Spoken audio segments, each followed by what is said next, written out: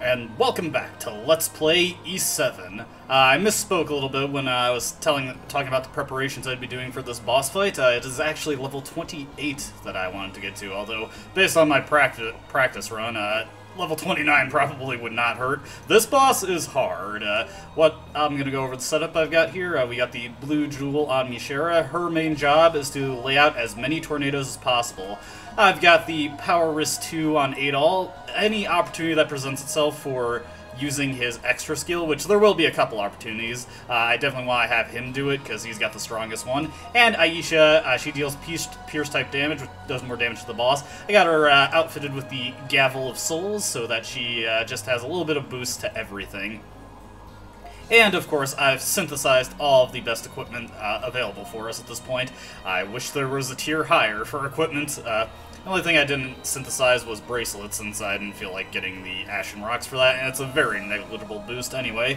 With that out of the way, hopefully I can get through this boss with minimal headaches. We do, of course, have new skills to learn since we have new weapons, but I would rather focus on defeating this boss before we get the opportunity to demo those, and we'll have the chance to anyway. Tornado itself is a new skill, so it's something to show off. We're going to be using it a lot in this boss. Dogi, did you let one rip? Wait a minute.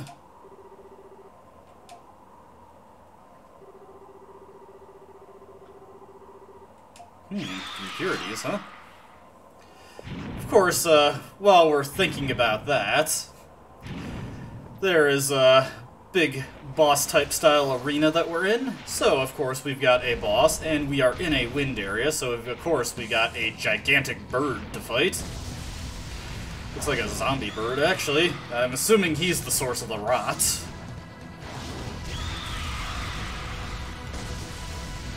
This is Kava Kelos, and this guy is ridiculous. First off, take a look at his HP at the start of this fight. 38,000, just shy of 40,000. This guy is twice as durable as the previous boss. He is starting off with his most annoying attack by far, where he creates this tornado. Right now, you can dodge away from it. However, you want to practice doing repeated flash guards on it, because later in the fight, it's going to become faster, and attempting to dodge it then is a lost cause. You just want to flash guard it. We're going to do ouchies. He has a couple of attacks that can stone you. We're going to switch to Adol here and hopefully get a chance to flash guard so I can hit her with a Lunar Blade. This might be a chance to do it. When she runs at you like this, she's going to stop, do a beak swipe. Whoop! Yeah, it does 2 beak swipes. I wasn't sure if she did 1 or 2 in the beginning of the fight. I'm not sure if it was supposed to be a he or a she. I think it's a she, because later in the fight, she will lay eggs. Here, we'll hit her with Lunar Blade, do a pretty sizable chunk of damage there. For Adol's skill for that, since Mishera's very difficult to do a lot of damage with it unless you use that point blank, will do half as much damage as Adol's on average, so I don't really like that much. It's more of an AoE type extra skill, and those aren't that great in this game, to be truthful. Alright, we're actually doing pretty good. One thing that sets Kava Kelos apart is that she goes into her Berserk phase very, very early. After just 8,000 HP taken out, she will become much more aggressive. All of her attacks that hit once will now hit twice. That tornado, not only does it move faster, it now has greater suction. Trying to dodge it is almost impossible. Here, because Aisha is stoned, Kava Kelos does a thing where she jumps in the air and slams the ground. The shockwave does not damage you unless you're stoned. If any of your party members are stoned, Kava Kelos will just spam that repeatedly until they manage to break free. Your party members take forever to break free of petrification. This does have its benefits, though. If you can get the timing down on it, and trust me, it's really weird, so that's easier said than done. The shockwave from her butt stomp is very, very, or not very easy to flash guard, but it does create an oh dear, oh dear, oh dear. Yeah, let's just do a quick heal up. Use up our Salimera extracts first, since those are the weakest by far. We've got 3 Nadley extracts and as many incenses as possible. One thing that's a very real concern with this boss fight is Adol and Aisha running out of HP, and if that happens, they will just not do anything, which towards the back half of this fight is very much a problem. You definitely want to save your incenses. Kava Kelos has a pretty high amount of stun health, so it takes a while to get her to drop. That also means Dogi is not that great for this fight, because his modifier is strictly multiplicative. He does not really increase the rate at which you stun her. If you want to play a bit more risky, you can play Adol and do a lot of Earth Shakers, and that does stun her relatively quickly. There you can see Mishera's homing attack, just not really working how you know. Let's switch to Adol, see if it can't break out of this. Okay. Yeah, even after breaking out free of the stone, Adol was still in a bit of stun from the shockwave. A bit weird like that. The reason I'm playing as him, of course, is, as you can see, we've got another extra skill built up.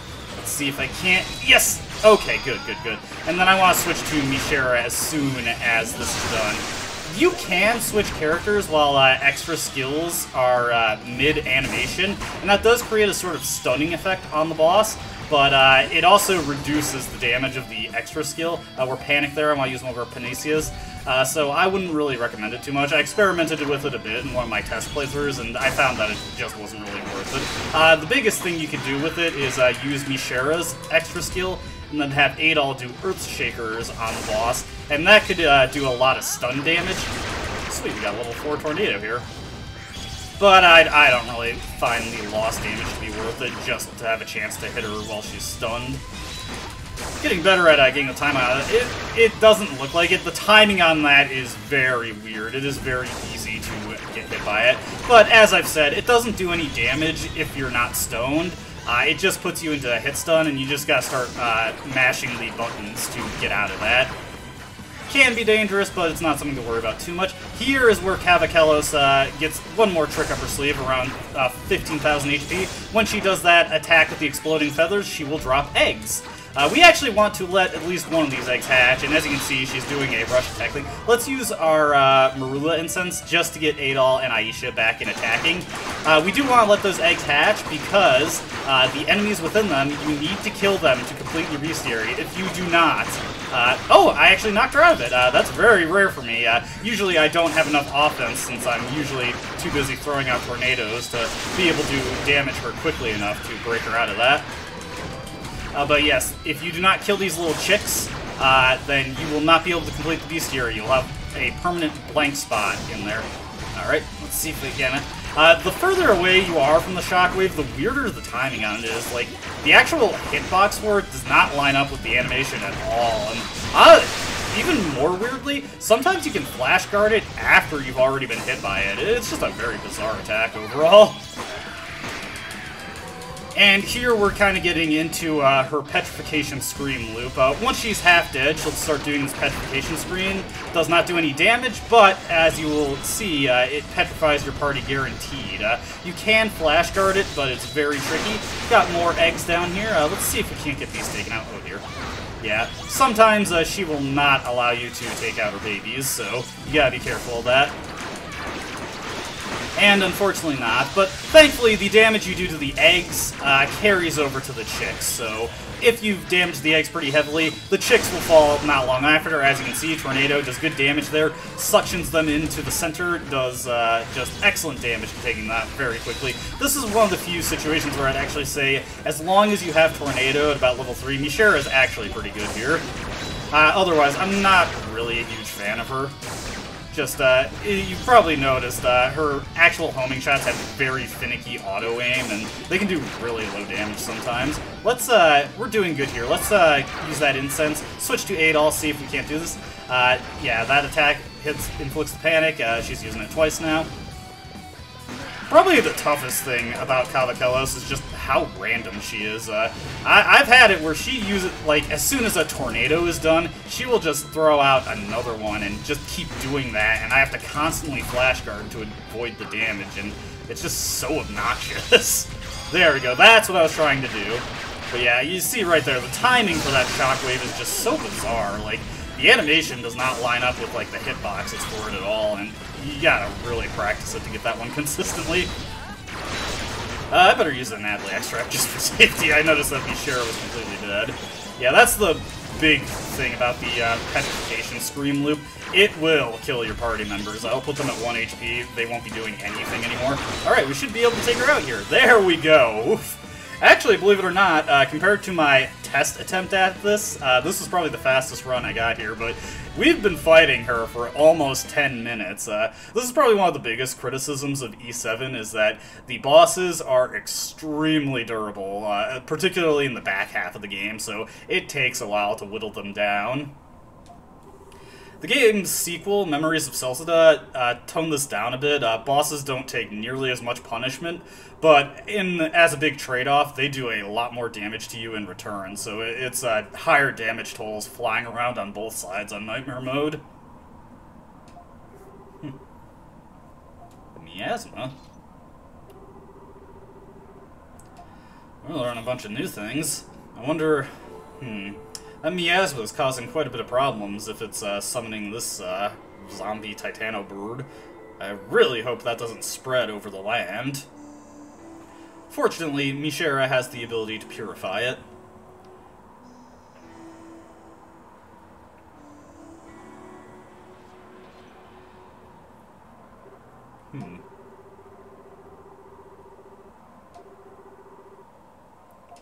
Yeah, where did the miasma even come from? Yeah, let's commune with him, see what he's got for us. Granted, the dragons we've met so far were big on being pretty vague, so I'm not exactly sure how much we're going to get out of this guy. And of course, after you beat the boss, a convenient giant elevator platform comes for us. Very nice. Now, let's head on to the Wind Altar, get our very slow text, and get a new ability. This is not the ability we're about to get is not necessarily the most useful on the whole, but for just standard combat, especially against fighting random enemies, you are going to love having this ability. So let's commune with the Wind Dragon, see what he's got for us.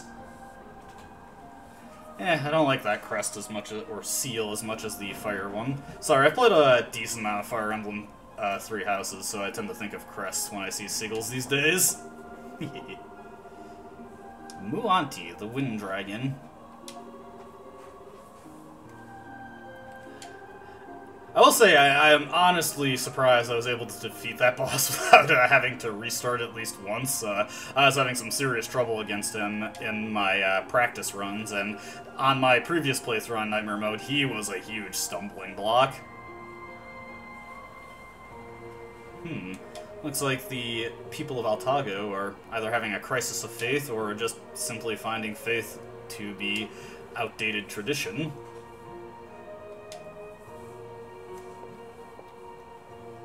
And once again, Adol touches the altar and it activates. What do you got for us, Muanti? Walking in the Valley of Shadow and Death?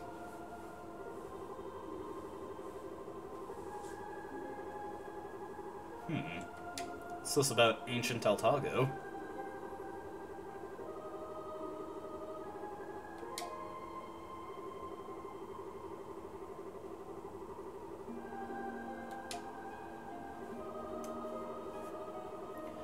Well, that didn't really illuminate us, not any more than the previous dragons. Well, if you've been keeping count, we have simply one more brethren to visit. And we've seen one dragon, or we've communed with one dragon of a lost tribe and the dragons of all the remaining tribes, so looks like we got another lost tribe dragon. But now, we've got the Wind Seal, and it gives us an excellent ability. First, it doubles the speed at which our charge attacks charge up, and doubles the amount of SP we get per charge attack hit. Very nice. This will allow us to lay out skills much more quickly, and it's this point that you can more reasonably level up level or tier 3 skills. Trying to level up tier 3 skills beforehand is horribly slow, even with a training ring, just because they cost so much SP. So being able to build that up faster will really help if you want to level some of those up, and we will be getting some that we want to level up. Alright. You're making me blush. Yeah. Questions on top of questions. I wonder if the miasma has anything to do with this.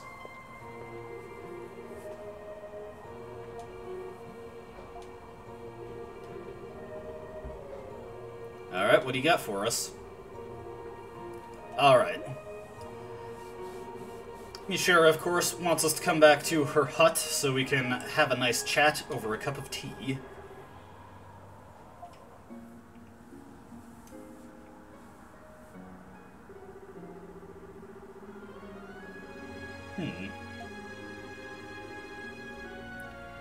Yeah, that sounds a little bit more than just bad luck.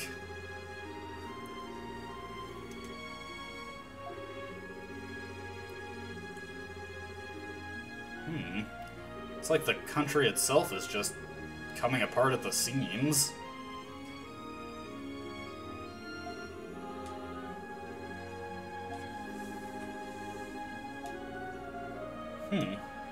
That would tie in with the ancient Altago that the Wind Dragon mentioned.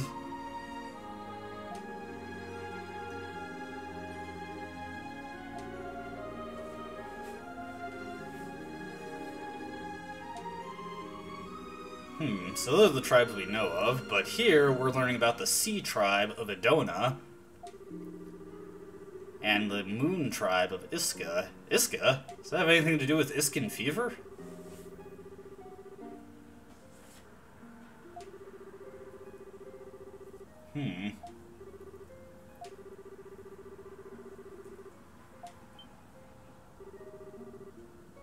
Haha.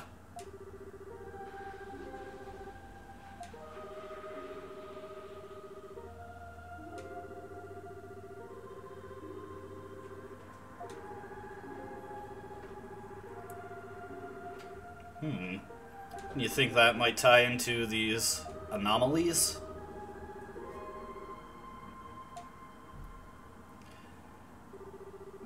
Man, it sounds really inconvenient having your prosperity tied to the whims of the gods. Oh, Dogi, you know Adol can't avoid butting his nose into things.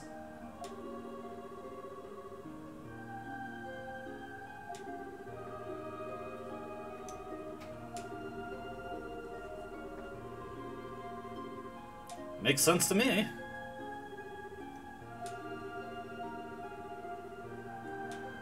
Next up is the sea.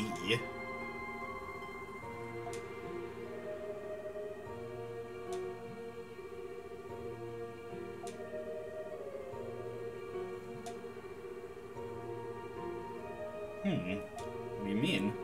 Ah, okay. It's the people of Altago. And,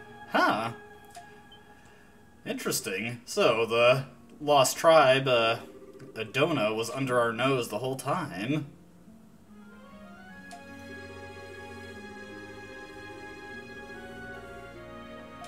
I mean, it's as good a lead as we got as any. Alright, works for me. We're on pretty good terms with the king, and we've learned quite a bit, so I don't think we'll have much trouble getting the location of that altar out of him, should he know it. Yep.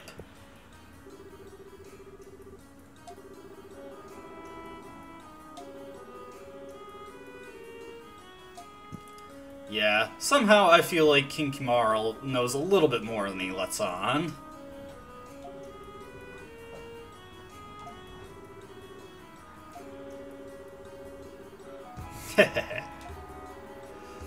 Almost a fourth wall break there, almost.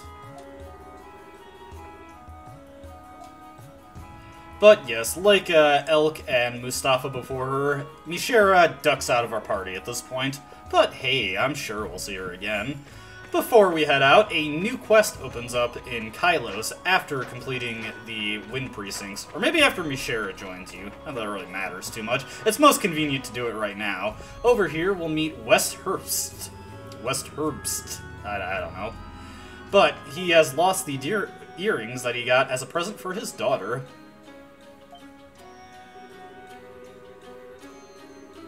Hey! Somehow I don't feel like I'm being complimented here.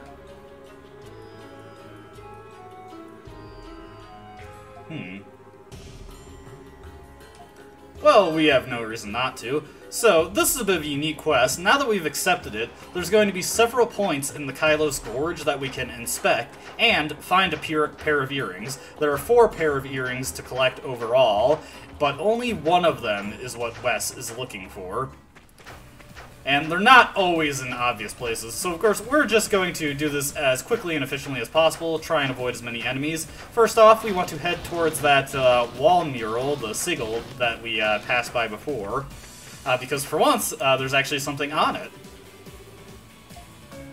We get the flashy earrings. This might be what he was looking for, but he said it's for his daughter, and you can safely assume that it was that little girl that was also in the house. I don't know if flashy is exactly what you get for a small girl, so we'll keep searching for more earrings. Now, here's an easy one to miss. On the bridge, hug the right side of it. And stuck between the floorboards, you find dull earrings. Very doubtful that these are the ones we're looking for. Now, you may have noticed that the earrings are classified as accessory-type items, and yes, you can actually equip them. It is not so important to know for the ones that we've collected right now. Alright, coming into here, the next one is in a cave. I believe it is marked by a little bit of foliage on the ground. Or is it... Oh, no, it's right here. It's marked by the light. Here, sparkling on the ground, the cute earrings. Now, this seems like an appropriate gift for a small girl, but even though this is the right gift to give, and yes, these are the earrings we need to complete the quest, there is one more to find. Heading out into here... Now, let me see. No, it's a little bit further up. I think...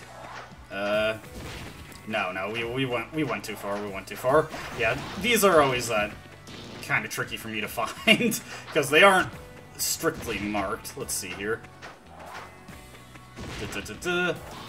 There we go. Ow, get out of my way. Guys, let's take this thing out. Fortunately, we've gained tons of power at this point, so they go down a lot more quickly. Here is the earrings that we're looking for. Glistening in the sun. We get the peculiar earrings. Now, these are actually pretty unique and kind of interesting. Translucent metal, eh? Let's take a look at those various earrings. Let's remove Adol's power wrist so we don't have to do any mental math. The cute earrings increase your strength by 15 and your defense by 10. Basically a straight upgrade over the power wrist 1, but eh. Now, the peculiar earrings increase those stats by 20 each, and this is actually not a terrible accessory. Certainly, I could think of worse ones to use, so if you like the idea of these kinds of boosts, then by all means. The flashy earrings are much crappier. They only give +8. Dull earrings only give +5, strictly inferior to a power wrist 1. Of course, we can't actually make use of the cute earrings because those are the quest item that we need, so we'll turn that over to Wes. On top of Wes's quest to complete, we of course finally have the final variety of water to turn into John Cordova, so we will do that.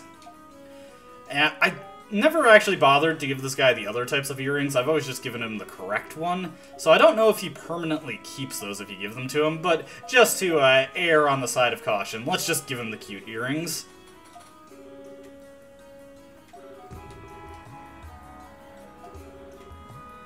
Oh, I misinterpreted that. Those are he got those as a gift from his daughter instead. I thought he was getting her a birthday present. That's what happens when you only skim the text. And we get a Vitality Belt 2. Increases your HP by 300. Pretty sizable boost, but I'm not too big a fan of the HP boost in this game since you can only equip one accessory, and there are other things I'd like to have.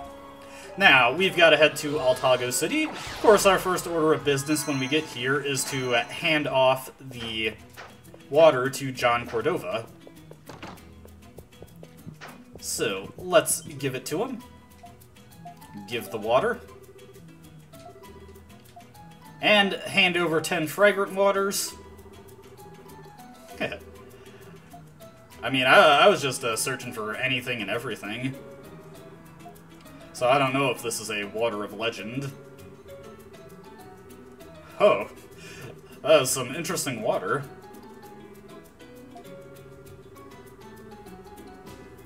Alright, and you just have to travel into the Wind Precincts to get more. We get 1,000 gold for that. And for successfully completing the quest, we get a Hawkeye 2, aka 5,000 gold. Thanks, John. Alright, now let's take a look at our quest log here. And we've got the 12 quests that can only be completed in the first half of the game completed, which is good, because we're about to reach the end of the first half of the game. The Sea Altar is a point of no return. Once you head to the area that leads to it, you cannot return to Altago City, and any quest that was available in it or any of the villages becomes unavailable afterwards, so be absolutely certain that you are done with everything. Now, you may notice that we have 50,000 gold, so this is a perfect opportunity to buy the Alias Urn. We don't have any more equipment upgrades that we want to seek out while we're in Altago, honestly. We're going to be getting some better equipment in the upcoming area, so we will buy the Alias Urn and get a very useful effect. Pulls in dropped items and money from afar, so we don't have to run over things anymore so long as we have this item on. Now, we'll have a lengthy bit of cutscenes when we go to visit King Kimarl, so I actually want to go do something different real quick. There is one more quest that we can reasonably finish off before we move on with the game, so I'll meet you there. Now that we have made it to this point in the game, we can more than certainly beat Valkylios. As you can see, he has less HP than Kalak. The names of the bosses always go in one ear and out the other once I'm done fighting them. But this guy, he doesn't have too much HP, so we can defeat him more certainly now. He is still quite durable, but you'll notice right away, these roaming Titanos, they are actually really straightforward when it comes to fighting them. They are basically just really huge damage sponges. So, yeah, all he does is this really weak stomping attack, so we can easily flash guard it, easily dodge away from it if that is more what you want to do. And, yeah, as you can see, sometimes I screw up, so maybe it's better to stick to dodging it, but, you know, I'm not in any dire straits here, so we can just slowly chip them down, and yeah, this is not exactly the most interesting thing in the world. Takes a while. Now, like I said, this quest, it is not something you need to specifically do right now. Unlike the other quests, the roaming Titanos are still available in the second half of the game, and most of them can only be completed in the second half of the game. Valkylios is the only one who is weak enough that we can defeat him at this point if we so desire. And I so desire. Less because it's an important thing to do, and more just so I can get it out of the way and not have to remember it later. And better be careful here. Of course, I did not restock on healing items, so I'm putting myself in a pretty precarious situation. Oh, you know, I forgot. We've got new skills. Why don't we get those equipped? I'll replace Rising Slash with Sword Dance. As you can see, Adol used it a couple times in the boss fight, but this one is just a decently powerful sword combo, but it also generates a lot of XP, so that's something to keep in mind. Oh, screwed up my timing there. Fortunately, I got a couple extracts, so I'm not too worried. Let's see if I can get the camera so I can better see his stomps. Oh, man. Yeah, if Adol falls, or you know what, this is a better chance to use this.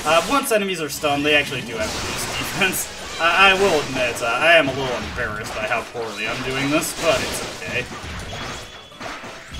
Let's just stick to dodging for now. Yeah, when he slams the ground with his tail like that, don't worry about it. It only hits behind him. I think next time we get an extra skill, if we get an extra skill, I'll just switch to Dogi and have him use Power Strike instead. But yeah, slow fight. So I guess I'll talk about other things. Finally got around to finishing Shin Megami Tensei 5. That was a game that I was very enthusiastic when it first came about, but of course, you know, I've got so many other things. I am someone who just picks up tons of different things to do and always gets something lost in the work, so I ended up completing that game much later than usual. I also got the Destroy the Throne ending.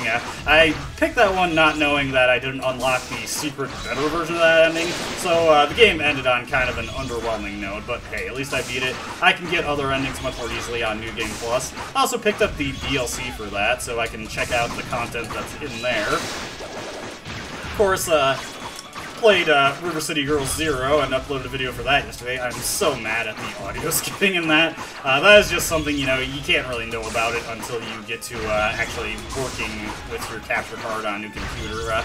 I genuinely did not know that the audio was going to have problems like that. I think it's just general compatibility issues, because the capture device that I'm using for my console games, that is a vanilla variety Elgato. Way back from, it was like 2014, 2015. It's definitely, I've had it for at least 7 years. It's no longer supported, so I actually had to get drivers off the internet since it didn't install them automatically. Elgato has just discontinued the support for their standard capture card. So I'm guessing with my more modern hardware, that didn't work too well. Of course, I still have my laptop, which can record that just fine. And I had a bunch of cashback rewards, so I actually invested in a newer HD... Oh, no, no, no, no, no! Oh, man. Hold on a minute.